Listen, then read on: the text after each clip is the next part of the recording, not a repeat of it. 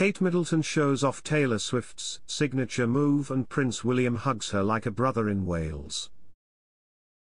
They shed light on a community erased from history. Professor Uzo Iwobi tells people exclusively of his time with the Prince and Princess of Wales.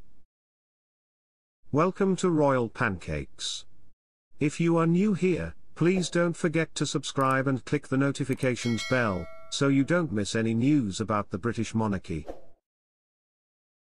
Kate Middleton and Prince William enchanted the crowd in Wales.The Prince and Princess of Wales, both 41, travelled to Cardiff on Tuesday to celebrate the 75th anniversary of HMT Empire Windrush in London, and the start of Black History Month in the UK.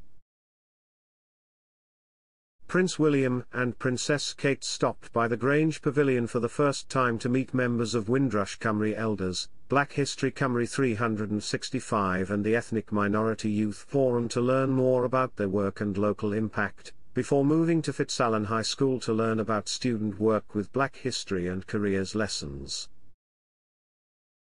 The royal couple were in good spirits as they met and mingled with the gathered crowd. Kate even showed off a Gen Z-approved gesture, heart-shaped hands. Taylor Swift's signature move became an Apple emoji last year, cementing her place in the lexicon. Prince William and Princess Kate made a splash at the Grange Pavilion earlier in the day. Shortly before the Prince of Wales' departure, there was an urgent request for his guest to fulfill. She said to me, "Can I have a hug? You have been so kind to us," Professor Uzo Iwobi tells people exclusively. "I said, I'm in. I grabbed it, yeah. It was a beautiful hug. Like a brother." The beautiful thing about him is how human he is, how modest he is and how ordinary he wanted to be. He didn't want to bow and things like that. He was a Prince of Wales that people could identify with, which was heartwarming for older people, he adds. Professor Iwobi, who also hugged Kate, is the founder of Race Council Cymru and oversees the work of Windrush Cymru and showed the couple around the Grange Lodge. William and Kate met the local elders who came to Britain on the Windrush and other transports in the 1950s and 1960s and looked them in the face and thanked them for their selflessness, for their sacrifices and their contributions, says Iwobi.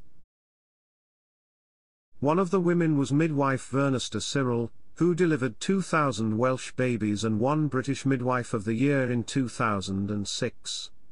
She is now in her 80s. For the Prince of Wales to hold her hand and say thank you for her meant everything.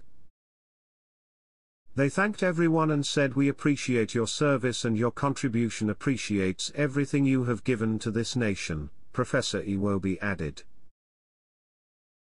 The excitement at the centre was palpable. "Oh my God! Aunt Roma was running around, I had to go get her. She is the leader of the Windrush group and wanted to bring Prince William house. She threatened to go to his house," Iwobi tells people.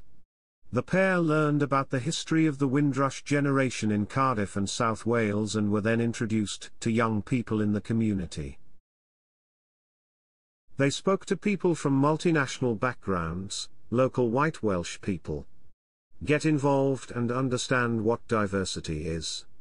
It's not about a box, a classroom that teaches people not to be racist, it's about interacting with each other and building cohesion from childhood.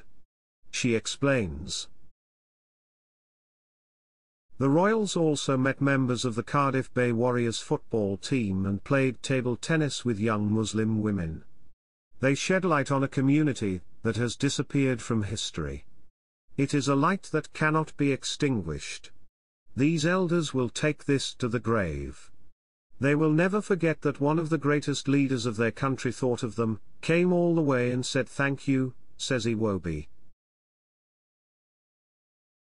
Clifton Depar, 71, was one of those elders. The interaction they had was genuine and real. It was another sign that said, yes, we want to recognize your contribution, and here we are today as proof of that.